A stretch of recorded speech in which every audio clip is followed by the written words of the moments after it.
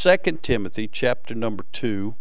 Just going to read a couple verses. Going to read beginning in verse 15. This ought to be a very familiar verse to you. It says, "Study to show thyself approved unto God, a workman that needeth not to be ashamed, rightly dividing the word of truth. But shun profane and vain babblings, for they will increase unto more ungodliness. And their word will eat as doth a canker, of whom is Hymenaeus and Philetus, who concerning the truth have erred, saying that the resurrection is past already, and overthrow the faith of some. Nevertheless, the foundation of God standeth sure, having this seal, the Lord knoweth them that are his. And let every one that nameth the name of Christ depart from iniquity." Let's pray. Father, we bless you. Thank you for the good singing. Thank you for allowing us to be in the house of God tonight. Lord, I pray for those that are providentially hindered. Brother Jim, Miss Judy flooded in. And then, Lord, I got a text from the Colonel, Miss Vanessa, a bad wreck, and they couldn't get around it. And, Lord, there's others that are sick and couldn't be here. I pray for them. But, Lord, I'm thankful for these that are in the house of God tonight, those that are watching via live stream. Now, Lord, I pray for the next few minutes you'd put a hedge about us. I pray you'd bind the sorry devil and the powers of hell. And I pray you'd speak to our hearts. And, God, I pray that your people would have to do business with the Lord tonight.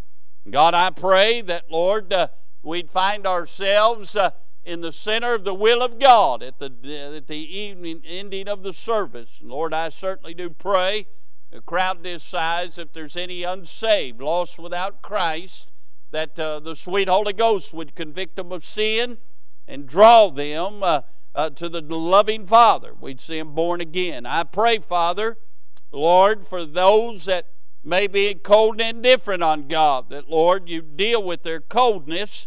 And Lord, I pray that you'd warm their heart. I pray that fire shut up in their bones would begin to flicker and do a work in their heart tonight. I do pray for those of your family that have worked hard and, Lord, have faced this old wicked world and our rotten flesh and the sorry devil this week.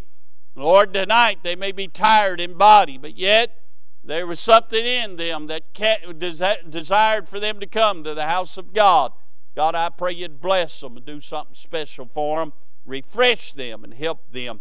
Help us, Lord, to certainly be mindful of the goodness of God.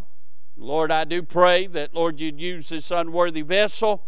I pray that, Lord, the Word of God would go forth, and I pray that your people would be helped. Help us tonight, Lord. Without you, we can do nothing.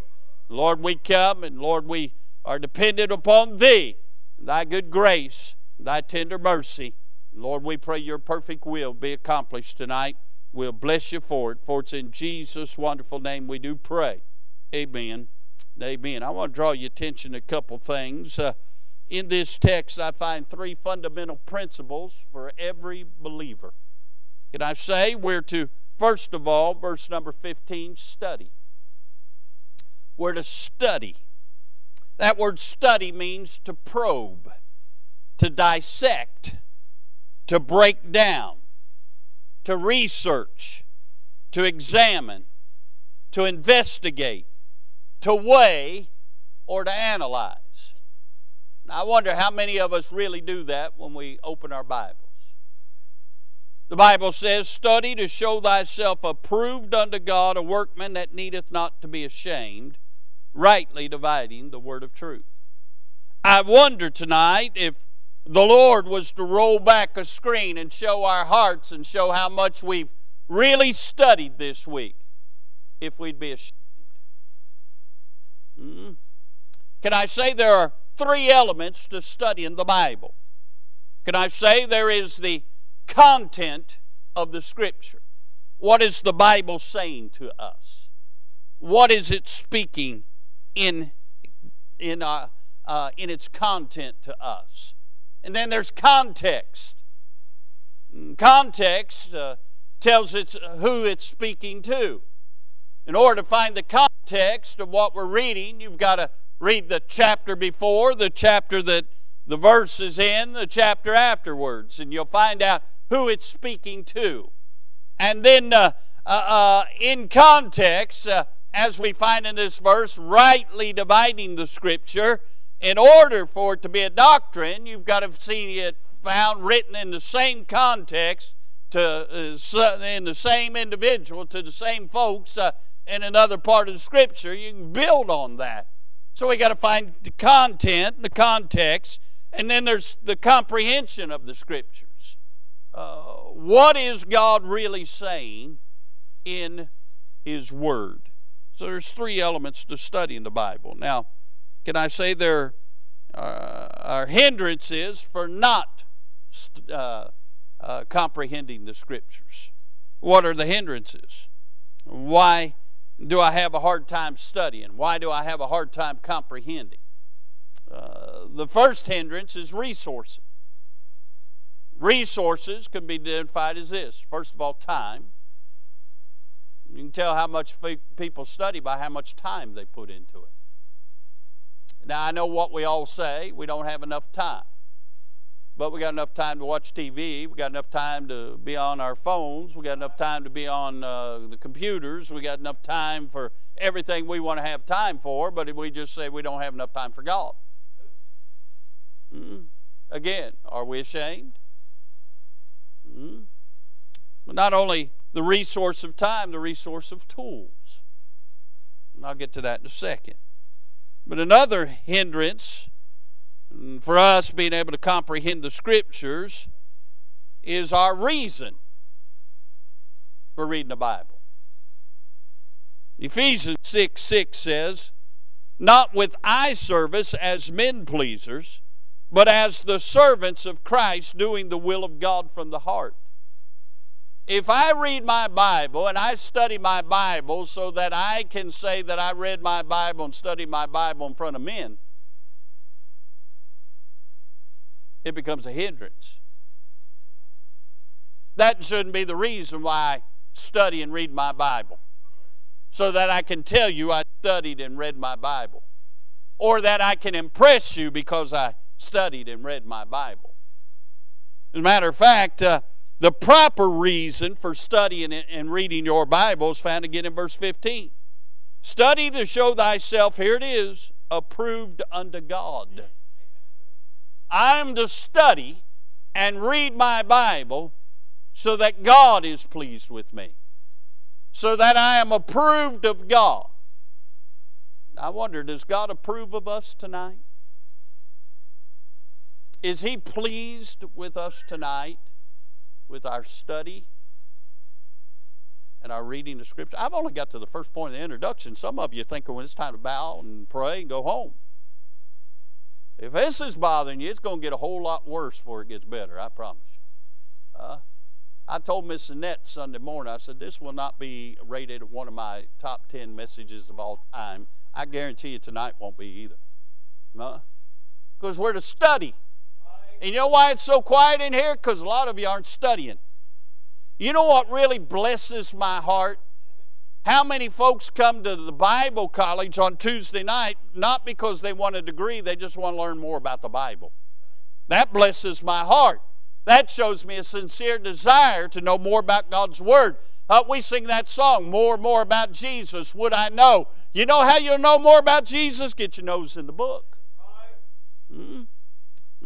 We see the reason that will hinder our comprehension of the Scripture if I'm only doing it so I can tell you I did it. Can I be honest with you? There have been times I've read my Bible because I had to read my Bible, and I got zero out of it. But when I read my Bible because I'm looking for Him, I'll find Him. And I'll find a well that doesn't run dry. But then I find another hindrance for not comprehending the Scripture is our relationship. If we're out of fellowship with the Lord, we'll not get anything out of the Bible. I remember there was a time in my life I wasn't very proud of. I read my Bible every day and I prayed every day, didn't get anything out of my Bible, my prayer didn't hit the ceiling. You know why? Because I was out of fellowship with the Lord. And when your heart's not right with the Lord, your comprehension of His Word won't be very much. He won't comprehend very much. We see we're to study. Now, I mentioned a moment ago resources, time, and tools. There are some tools you need if you're going to study your Bible. I'll never forget when I was a teenager. Now, trust me, it's hard for me to remember when I was a teenager. When you're in your 60s and you go back 40 years, 50 years, Brother Brian. But anyway, but I'll never forget, we had revival at the church. My granddaddy had revival at the church, and he had Brother Melvin Sisson preaching. I'll never forget Brother Melvin preaching on this, and I have found this to be true in my life. There are 3 resources for you to be able to study. 3 tools you need. Number 1, you need a King James Bible. If you don't have a King James Bible, you don't have God's Word. And I've preached on that enough, you ought to know that. But, as we found out last year, there was somebody that sat here 20 years, and he told me he didn't believe the King James Bible was the Word of God. It's because he got to listen to some idiot on the internet. Huh? Listen, God's got one word for English-speaking people. It's the King James Bible. I'm not going to go any farther than that tonight, or I won't get to where I need to go. You need a King James Bible. Need the Word of God. Listen, if you know God and you have His Word, He lives inside you through the Holy Ghost, and the Holy Ghost will teach you some things from His Word if you have a desire to know more about Him. But 2 other resources or tools that will be a blessing to you, that help you when you study. You not only need a King James Bible, you need a concordance. A concordance, you might have a Bible, and in the back might have a little bit of a concordance.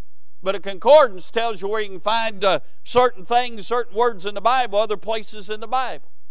You can have a Strong's Concordance. That's the gold standard every preacher's got and a lot of people have got. But there's also a concordance called Cruden's that not only gives you the word, but it'll give you part of the phrase. So you might remember part of the verse, and you can look through there and you can find it. And a good concordance will help you find other places in the Bible, so you can find context, so you can find what God said about it somewhere else. So you need a Bible, you need a concordance, and then you need a good dictionary. Now, I like an 1828 Noah Webster dictionary. That's the first dictionary of the English language. And Noah Webster used 1,000 different scripture references in defining the English language. It's a real blessing. I have one here, I have one in my office at home. But I got another old dictionary that I've used a lot over the years. It was done in 1963. It's amazing that in 1963 we used words we don't use now. And some of the words we used in 1963 we're barred from using now.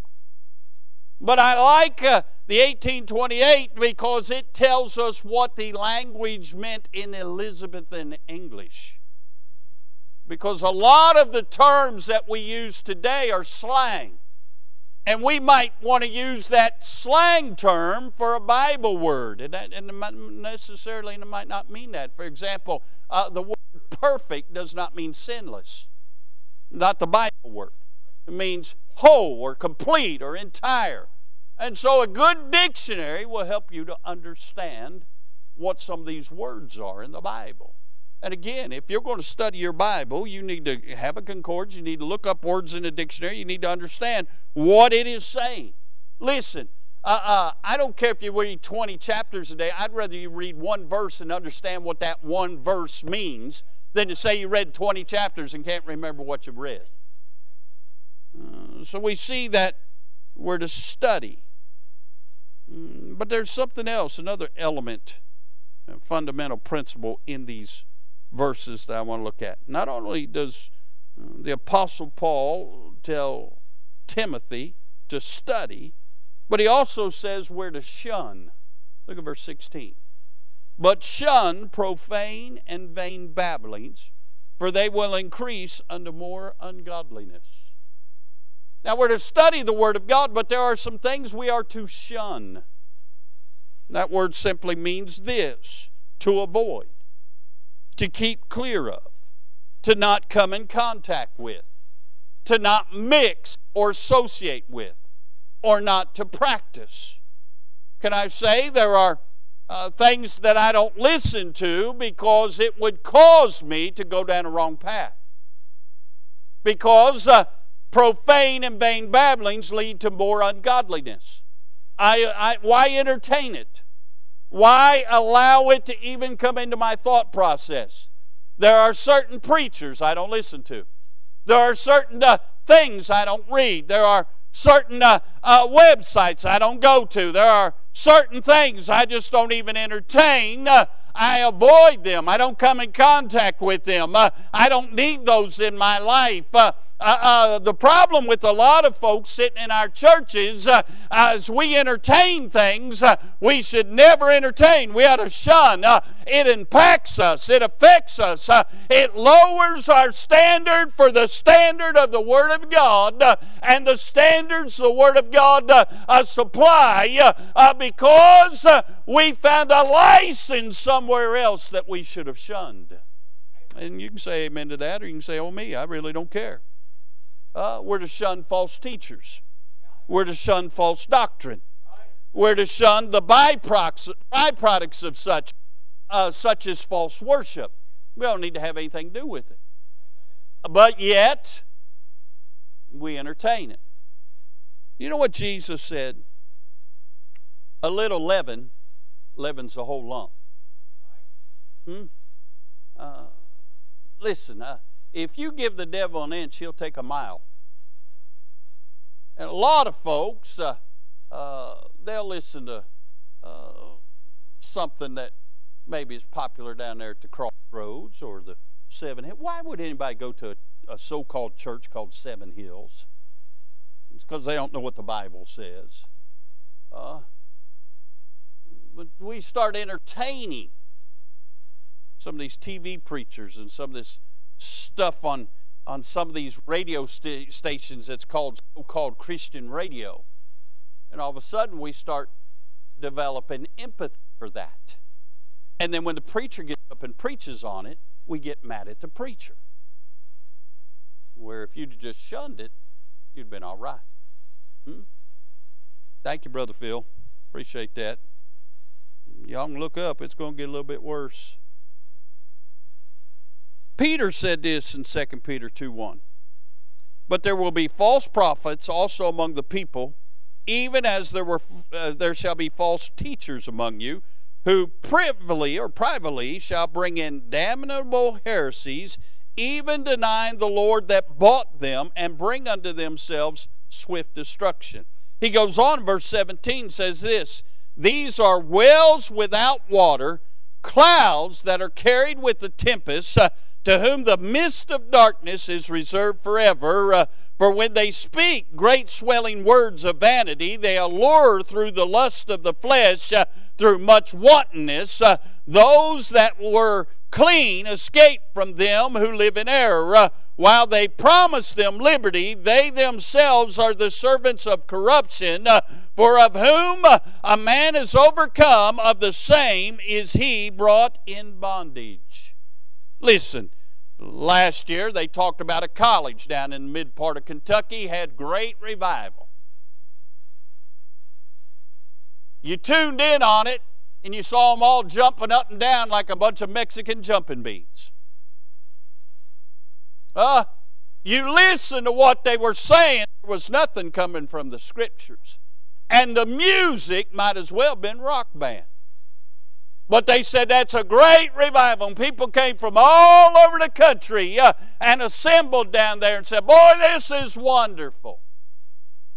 What they were doing is making people twofold the child of hell. You read about it, and you look into it a little bit farther, you find they had women preachers down there. You looked at the way people were dressed, and it sure didn't look godly to me. But see, when you entertain, boy, that was of God. You better be careful. If it goes contrary to the Scriptures, it's not of God. The Bible says, therefore, if any man be in Christ, he'll be a new creature. Old things pass away, behold, old things become new. When the Lord saves somebody, He changes them. May not be a dramatic change right at first, but there is a change. Paul said, work out your own salvation. That which God puts in you, it'll work out. If God's in you, sooner or later, He's going to come out of you. Hmm? But I'm telling you, everything that claims to be Christian isn't Christian. Everything that claims to be a church isn't a church of the Lord Jesus Christ. Even Paul warned the church of Galatia about somebody that preaches another gospel. He said, let him be accursed. Said, even if an angel from heaven, it said, even if he preached a different gospel, let him be accursed. Listen, not everything that says it's of God is of God. And if you don't study your Bible, you'll get to the point you won't know the difference. You won't shun it, and it'll start impacting you, your thinking, your family, and it'll draw you away from God. There are people that entertain that jumping up and down and all that stuff and call it worship. That's not worship. That's fleshly. And what amazes me, Christian, is people go to that stuff and they'll jump up and down with them. They come to church and sit on a pew like a knot on a log. Never go to an altar, never shed a tear, never smile, never do anything. Act like they're bored to death. You know why you act like you're bored to death? Because you are, because you've never been in the book. But you get in the book and something will well up within you. Something will cause you to want to draw closer to God. Something in you I will say, hey, that's of the Lord, and I need to be doing that. But when you don't shun and the preacher preaches on your sin, you don't like it. Just go read John 16:8. You know why the Holy Ghost came? To reprove this world of sin. And when the Holy Ghost gets on your sin, you don't like it. Your flesh don't like it. You know what that ought to cause you to do? Repent. Get right with the Lord. Ephesians 4:14 says that we henceforth be no more children, tossed to and fro and carried about with every wind of doctrine, by the sleight of men and cunning craftiness, whereby they lie in wait to deceive. Can I say, the devil knows how to deceive people? And the devil knows how to have a false church and a false gospel and a false Bible. And the devil deceives people. And there are people leaving our fundamental churches and running for something that is not of God because they've been deceived. This recovering fundamentalist movement is killing our churches. Calvinism is killing our churches. Listen, I'm not recovering from anything. I'm glad I heard the truth. I'm glad I got born again. I'm glad, hallelujah, for the Word of God. But yet, a lot of people act like they're in bondage. Maybe they are. Maybe they've never been delivered. You can look at me and tell I like to eat. I like to eat a lot. I like to eat often.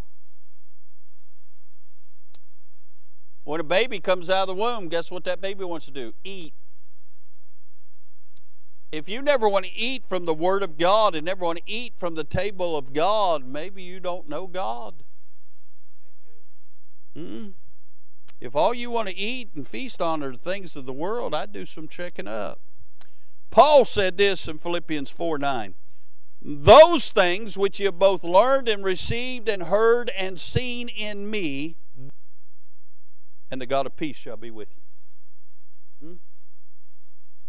When the preacher is laid with God, got a message from God, and gets up and preaches God's word, we're to do what God says. And the peace of God will be with us. But when we reject it, what do you think God thinks? Look at verse 2 of chapter number 2. And the things that thou hast heard of me among many witnesses, the same commit thou to faithful men, who shall be able to teach others also. Do you know why we have a church today? Because Timothy took that verse to heart. He taught others and committed the truth to others. They went on to teach others, and we had the perpetuity of the church. God's always had a remnant, and churches planted other churches, and thanks be unto God, this church was planted, incorporated in 1971, and when you needed a church, God had it here.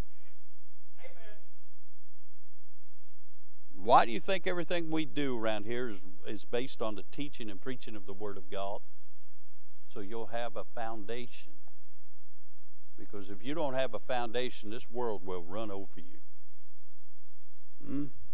Now, notice, if you will, in verse number 17. Verse 16 said, but shun and profane vain babblings, for they will increase unto more ungodliness. And their word will eat as doth a canker, of whom is Hymenaeus and Philetus. Isn't it amazing? Paul named names. Jesus names names. When I name names, y'all look at me like I'm crazy, and then I get thrown in YouTube jail and all kinds of stuff. By the way, jail wasn't too bad. No, they did let me out. But notice Paul names two guys here. Two guys who was teaching false doctrine. Hymenaeus and Philetus. Hymenaeus' name means nuptials. This man had a vow to falseness. He vowed to falseness, he taught falseness, and his teaching led some away from the truth. Matter of fact, this guy was so bad, the Apostle Paul not only named him, listen to what he said in 1 Timothy chapter 1. Verse number 19, he said, holding faith and a good conscience, which some, having put away concerning faith, have made shipwreck, of whom is Hymenaeus and Alexander. He's talking about Alexander the coppersmith, who did him much evil. And this is what Paul said he did. Whom I have delivered unto Satan, that they may learn not to blaspheme. Hymenaeus and Philetus. Philetus' name means amiable. He was a gentle fella, a kind fella, a likable fella. He was very subtle. Can I say the devil don't show up in a red suit with a pitchfork and horns? He'll get you around somebody you start to like. You start listening to somebody you like. Oh, they don't use the right Bible, but I like them. Oh, they don't sing godly songs, but I like them. Oh, they don't, hold the standards that we hold to, but I like them. That's Philetus. You start liking them, and before long, he's led you so far away from the truth you don't even recognize it. Could I say we'd have to have a coliseum tonight if everybody that used to come here still came here? What happened to them? They didn't shun. And now they're out there somewhere. Let me just say this, and I don't mean to be unkind, but I'm just going to be. God never leads somebody away from a Bible preaching, Bible believing, Bible practicing fundamental truth to something that's not that way. God never does that. What leads them away? Their own lust. That's what leads them away. Or they got mad at the preacher. Again, their own lust. Their feelings got hurt. Their own lust. That's never the will of God. You wouldn't believe some of the things people have told me over the years. Well, preacher, my family's going to go over here because I got a good program for the kids. Well, we got a good program for the kids. It's called the Bible. If the Bible won't help your kids, they're beyond help.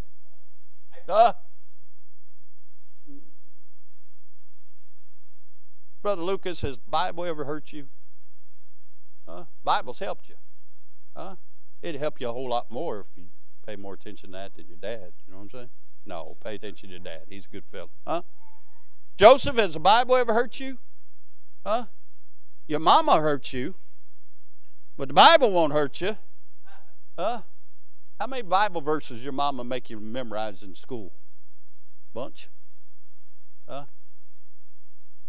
I would not want your mama as my teacher, my principal in my school. I'm guarantee you that. She scares me, and I'm 60 years old, man. You know what I'm saying? She's only this tall, but she's scary. But the Bible doesn't hurt you. Your mama put hurting on you. She's tougher on you than your daddy, isn't she? You don't know? You see them looking at you, don't you? Oh, you're trying to stay in good graces, aren't you? Compromiser. Bible won't hurt you. Bible's a lamp unto our feet, a light unto our path. The Bible, if we hide it in our heart, we won't sin against God. The Bible will keep you from sin, but sin will keep you from the Bible. And we're to shun anything that goes contrary to the Word of God. But how come we don't? Because our flesh likes fleshly things. That's why you put a guard against your flesh. If the Apostle Paul had to die every day, shouldn't we have to crucify this flesh more than once a day? Again, if we study, we'll know these things. When you study, guess what? You see it in color. Broad color. Hey, that is evil. I'm going to shun that. But when you don't study, well, that looks pretty good. I don't know about that. I don't know. I don't know. I said there's 3 principles I wanted you to see.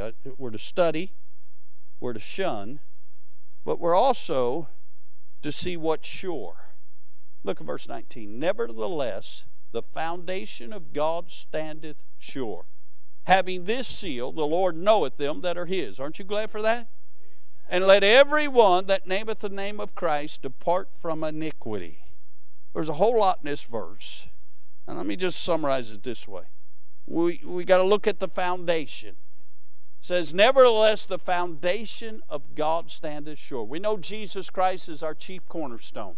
We know that the Word of God is our foundation that we're built on. It's the absolute and final authority of our lives. Anything built upon the Word of God, it'll stand because the Word of God is forever settled in heaven. But if it's not built on the Word of God, if it's built on principle, if it's built on humanism, if it's built on anything other than the Word of God, friends, sooner or later it'll crack. We've got a foundation that's steadfast and sure. What a blessing. Can I say this? It also deals with faith.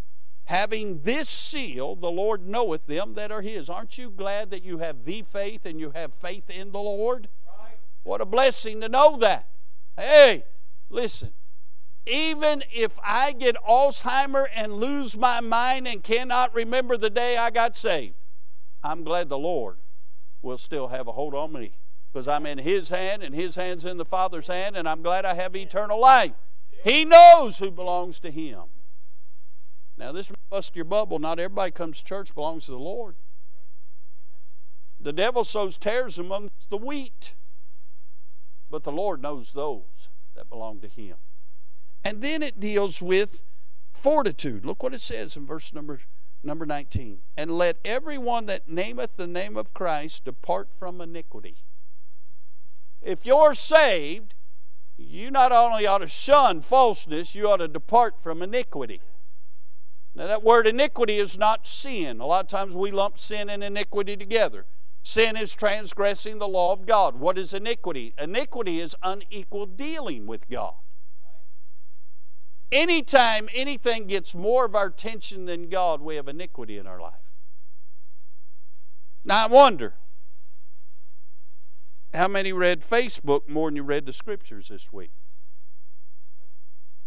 That's called iniquity. Now, I can preach on Facebook all day long because I don't have one. But I do have a TV. I do have email. I do have other things. And I have to constantly fight my flesh.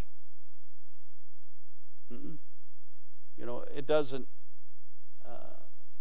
hurt, Brother Adrian, that I know that 3 times a week I'm going to have to stand up in front of people. I better have something. Brother Adrian and I was talking today. If you don't put it in, God's not going to bring it out. But it's a constant struggle. If we're not careful, we'll get iniquity in our life. I wonder if we talk to people more than we talk to the Lord this week. We're to pray without ceasing. We're to have an attitude of prayer all the time. But how much time did we actually shut the world out and take time to talk to God this week? You see, we can go on and on and on and on and on and find that if we're not careful, we'll end up in iniquity when we're to depart from it. We're to have some fortitude. We're to make time to study. We're to make time to talk with God. We're to make time to meditate on the things of God. We're to make time to put this flesh away and let God speak to our hearts. If so, we won't have any problem recognizing things we're to shun. We'll have no problem recognizing we need to study. We need to spend time with God. God help us. I'm interested in verse 17 tonight. The Bible says, and their word will eat as doth a canker. Now when I read that, I think of what old-timers used to call canker sores. Anybody know what I'm talking about? Did you ever get a canker sore inside your mouth? Bite the side of your jaw and then get a canker sore from it? It's like an open wound. Hurts like the devil. Used to, you could find this stuff called Orabase. It was like a paste you could put on it and help it heal quicker. I haven't found Orabase in a long time. Isn't it wonderful? You bite it, and then the next time you go to eat something, you bite it again. Isn't that a real blessing? Makes you want to go right to heaven, doesn't it? That's what I think of when I think of a canker. But that's not what canker means. You know what canker, the Bible term canker, means? It means gangrene. That was their word for our word gangrene. Now, young people, because of modern medicine, you probably don't even know what gangrene is. Google it. You know, you're going to be on your phone after church anyway. Google it, and you'll find out what gangrene is. Brother Jack, we grew up, that was a common term. We knew what gangrene was. These kids today, they don't even know what yes and no is. But anyway, I got to thinking about that. Gangrene. And I want to preach on this thought. The gangrene of modern Christianity. I did a little research about gangrene, and I found a lot of it deals with what is so-called church today, or modern Christianity. And I say that we live in a day and age where they have a form of godliness, but they deny the power thereof. A form is an outward shell that is empty. And a lot of these places that call themselves churches, and a lot of these even Baptist churches today, just a form of what they should be. And modern Christianity is really not pleasing unto the Lord, and it's not bringing sons unto glory. So, with that thought, let me give you the gangrene of modern Christianity. Can I say, first of all, gangrene is serious? Can I say that the things of God are very serious? Every time we come to church, it's life or death. We'll either get closer to God, and somebody that maybe is dead in trespasses and sin will get born again. But if they don't get born again, they'll stay dead in trespasses and sin. And if we don't draw nigh to God, we'll leave farther from God than when we came in. But can I say the problem of gangrene is serious. The disease of gangrene, if untreated, becomes very nasty, Daniel. Can I say that gangrene in modern Christianity is very serious?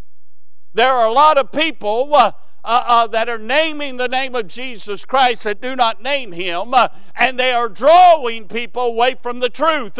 They are drawing people away from the Word of God. They are drawing people away from old-time worship and true fundamentals of Christianity. And people are getting caught up in modern ideologies and modern things, and all the while they're not delivering people to heaven. They're making people twofold the children of hell. In our area, just about every Southern Baptist church has done away with the pulpit. You know why this is called a pulpit? Because used to, preaching was so fiery and preaching was so real. It was like pulling people out of the pits of hell and helping them get redeemed. They're doing away with pulpits. They're doing away with choir lofts. They're doing away with pianos. They've long done away with the old hymn books. And they're singing modern music, and they're getting what they call praise bands and praise leaders who are wearing skinny jeans and acting fruity up on the stage, getting people doing spiritual aerobics and doing the window washing thing and braising your neck, whatever that is. You know, all of that is fleshly, and all of that came out of cults, and all of that is wicked, and they brought it into modern Christianity, and friends, it's a disease, and it's happening all over our country and all over the world. You see, when I go in the islands, they have no problem addressing the cults. They're everywhere. All the cults are down there. But here, we've allowed the cults to come into what we call sanctuaries, and we're okay with that.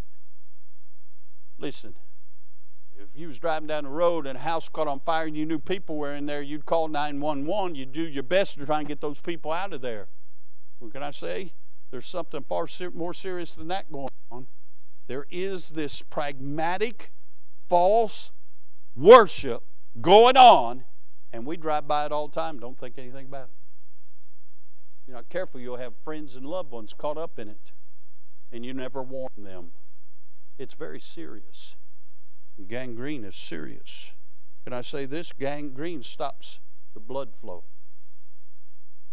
If you get the disease of gangrene, it stops the blood flow to whatever limb that you have gangrene. Can I say? It is the blood of Jesus Christ that cleanses us from all sin. But if they're not using the book, they're not preaching the blood. I promise you that. The Methodists took it out of their hymn books years ago. They deny. They say, we don't preach that old bloody religion. Can I say? In most churches, they don't preach repentance anymore. They preach decisionism. Decide to trust in Jesus. Friends, it's more than that. You must see yourself as lost, and you must trust in the shed blood of Calvary for the remission of your sins. And you must repent and turn from your sin and turn to the Lord by faith and ask the Lord to save you.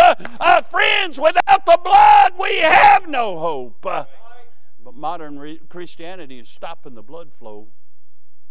And if you're not careful, if you don't shun the false doctrine, it'll stop what God has put in you, and you'll start trampling on the blood of Jesus Christ.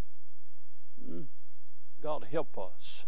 Gangrene is serious. It stops the blood flow. Can I say this? Gangrene causes skin discoloration. It changes.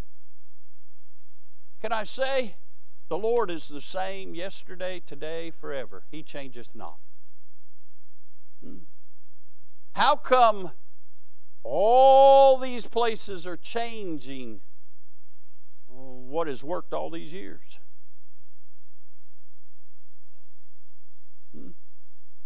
What's wrong with having a hymn book? Can I tell you what?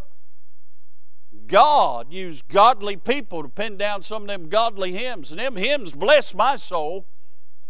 You know, some of this Jungle Bunny music doesn't bless my soul. It vexes me. I know I'm not politically correct, but it's new.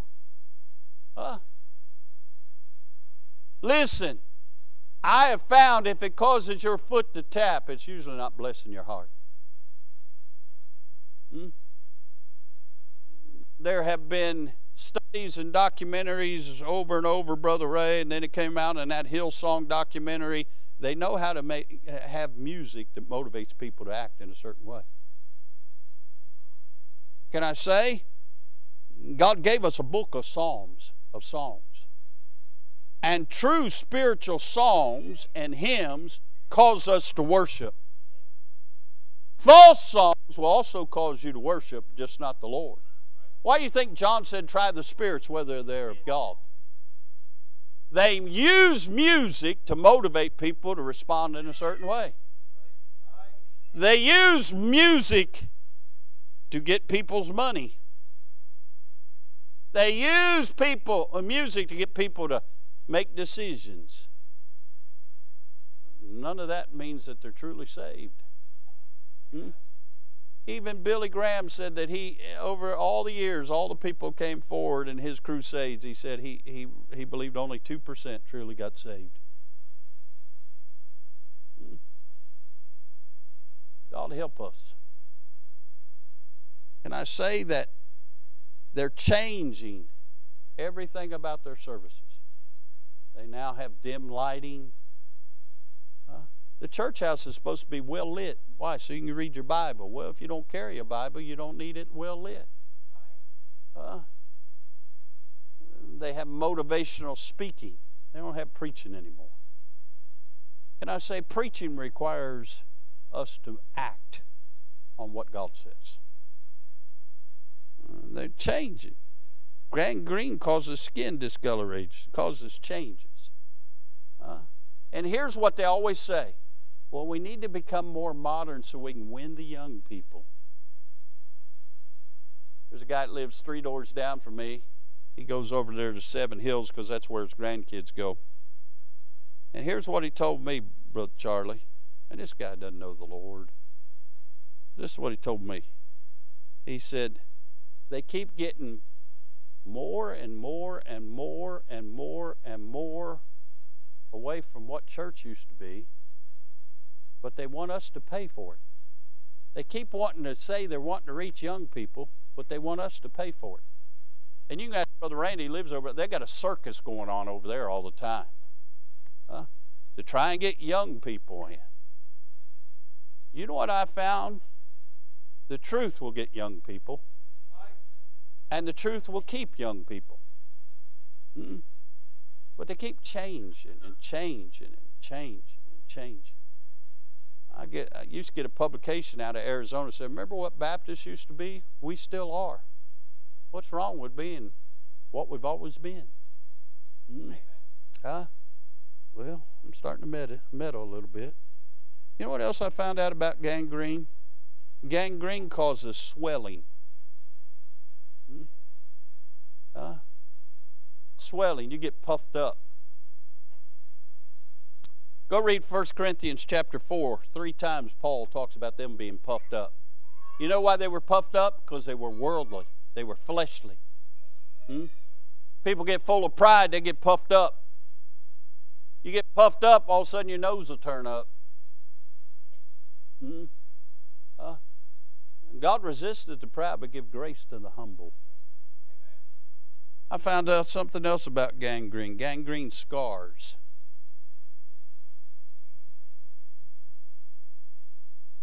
A lot of people made a lot of dumb decisions and got scars to remind them of it.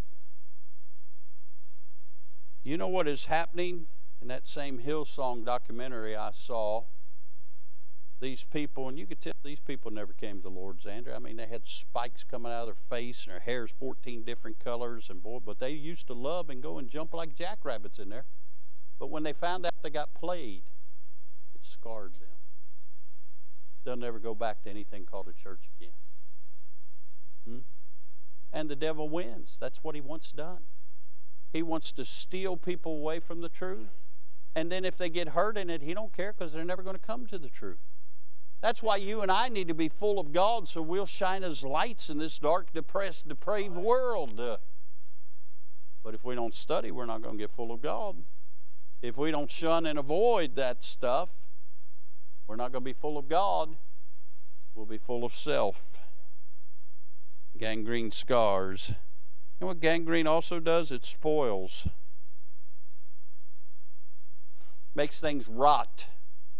It mars things. You know, we could have a rock band, place be full all the time. But all that's going to do is rotten everything that God did that was fruitful. Let me say this. Gangrene can subside. It can cause death. You let it go untreated, you're going to die. Can I say that you go untreated, they'll start amputating things. Paul amputated Hymenaeus from the faith because he was a cancer. He was gangrene. Can I say, some show themselves as clouds without waters because they're gone. There's amputation. But gangrene, if not taken care of, amputation won't be enough. You'll become septic and you'll die. You know why a lot of churches are dead today? Because they got gangrene. They never took care of the problem. They serve tradition more than the God of the Bible. Now listen, if we're not careful, we'll let gangrene get in on us. Gangrene affects our walk with the Lord.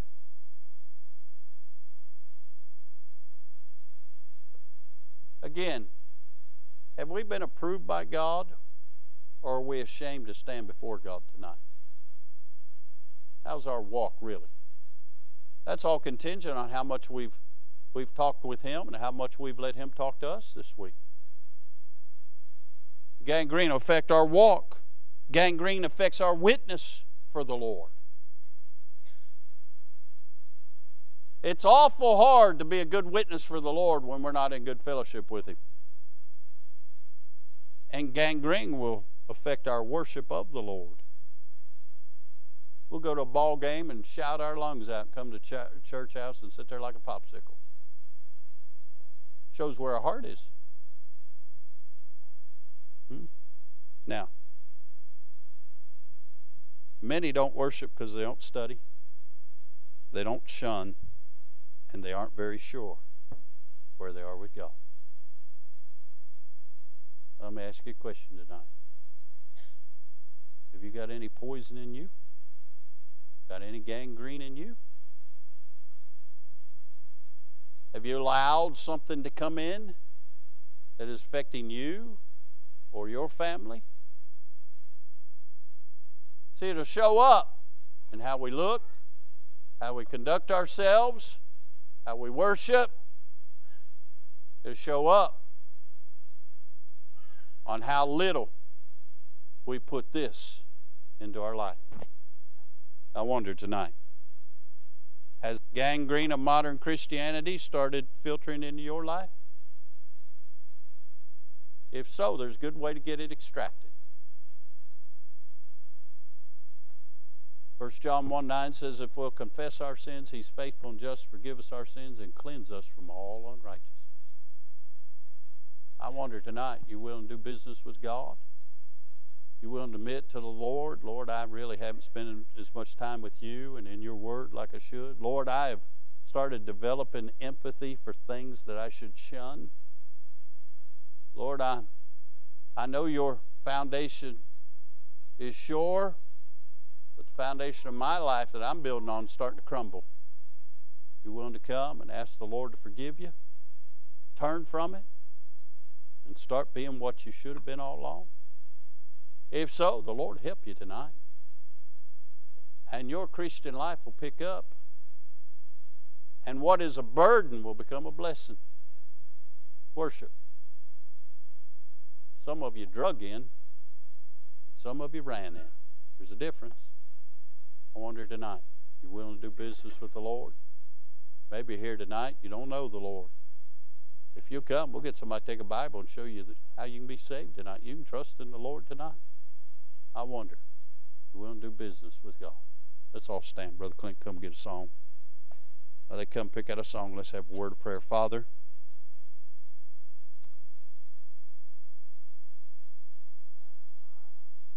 we're guilty of letting the devil lull us to sleep in a lot of areas in our Christian life. Lord, it shows up.